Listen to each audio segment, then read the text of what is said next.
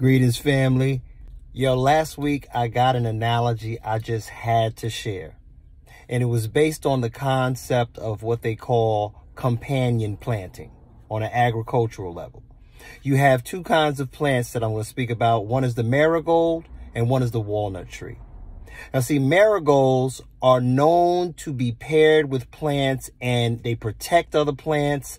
Other plants flourish, they grow, they expand, they reproduce, and they are just healthier all around and more protected around marigolds. Adversely, you have the walnut tree. Now, the walnut tree gives off a toxic chemical which basically stunts the growth of other plants around it. It destroys crops sometimes, and it has a negative effect on the plants that it is planted next to. So the point of the analogy was, when you are a marigold, you are a positive person. People feel stronger around you. You uplift others. You bring others to the next level, and you are a spirit lifter. You are a light bearer. On the other hand, when you're a walnut tree, you are a energy sapping, negative, Debbie Downer person that just drains those around you. And the question you should ask yourself is this, because only you will know. Am I a marigold or a walnut tree? Or maybe you're a little bit of both.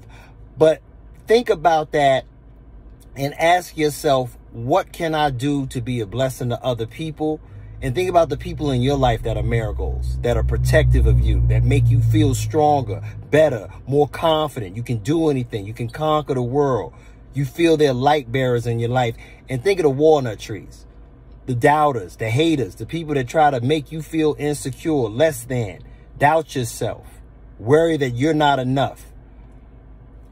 Be a marigold and stay your ass away from walnut trees. That was the best part I got to tell you. All right. So think in your mind, am I being a marigold, and am I surrounding myself with marigolds? Real talk. Marigolds versus walnut trees. Which one are you and which one do you want to be? Peace.